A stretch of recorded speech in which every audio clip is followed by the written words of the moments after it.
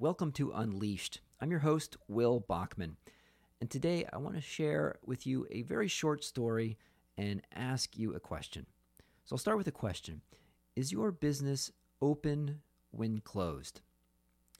So on Wednesday last week, I went to an event in Lower Manhattan that started at 8 a.m., and I figured since I was taking the subway into the city, I'd drop my holiday cards off at the post office. I had a pretty big box of cards, about 150 of them. They were stamped and ready to go. So I took an Uber the few blocks from my house to the post office, since I was lazy and didn't want to carry this big box. And when I got there, I went to go inside the post office, but the doors were locked.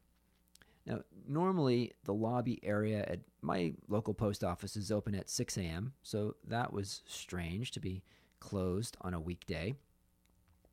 There was a postal worker outside loading up a truck, and I asked him what's going on, and he told me it's a national day of mourning for President George H.W. Bush. It's all over the papers.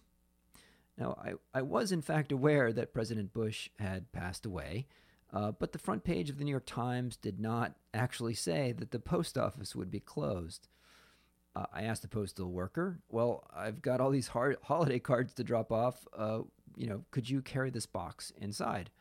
Now, since the sort of the staff entrance was open, and he was in fact walking back and forth inside carrying stuff out to his truck. So he replied, speaking very deliberately, figuring I must be a slow learner, "We are closed today. It's a national day of mourning. The post office is closed. You can put your cards in the drop box right there." Now, I'll point out, so it wouldn't have been any extra work for him to carry the box inside because he was already walking back and forth into and out of the building. He was getting carts of mail to put into his truck, and he was walking back inside empty-handed. It would not have increased the overall amount of work done by the total sum set of postal workers in the universe, since if I stuff all the envelopes into the drop box, some other worker was going to have to take them out and carry them inside, and these were already in a nice box all organized.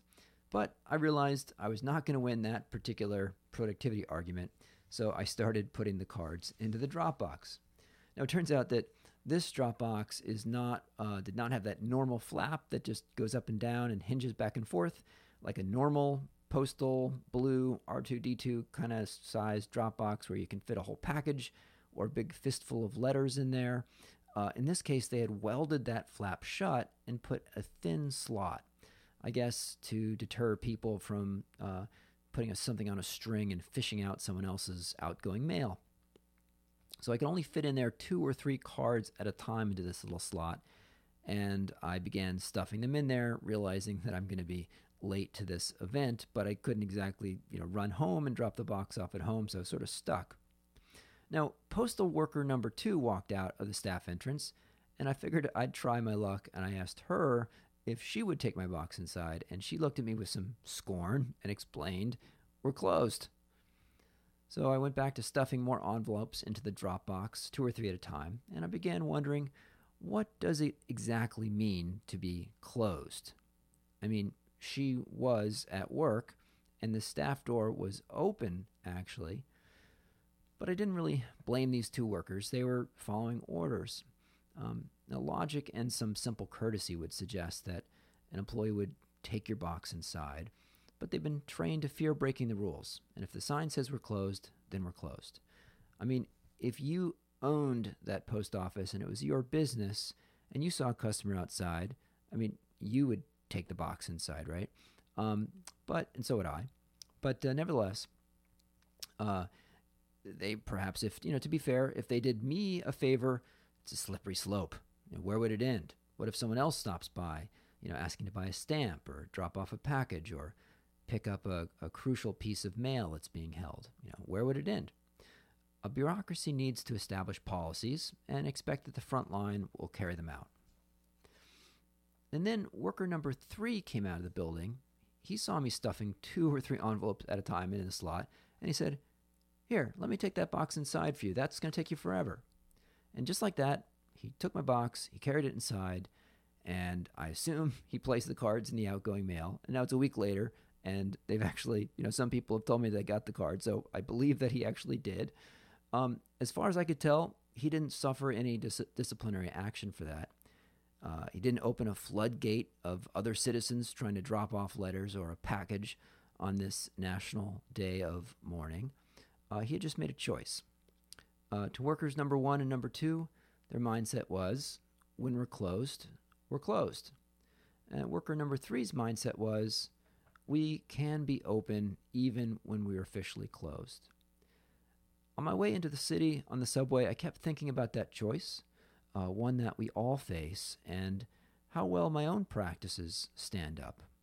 In my business, am I open when closed? If a client calls me up after a year after a project is over and asks me to send a file that she can't find or to get on a call, am I open when closed? If another consultant calls me up asking for some advice, am I open when closed? It's a choice each of us can make every day. If you're closed when closed, no one can really blame you. After all, the sign says closed. But you can also choose to be open. Hey, thanks for listening. If you found something valuable in this episode, I hope you'll share it with a friend. And I might have mentioned this before. If you visit umbrex.com/unleashed, you can sign up for the weekly Unleashed email, where I will send you a transcript of the week's episodes, book recommendations, consulting tips, and more. Thanks for listening.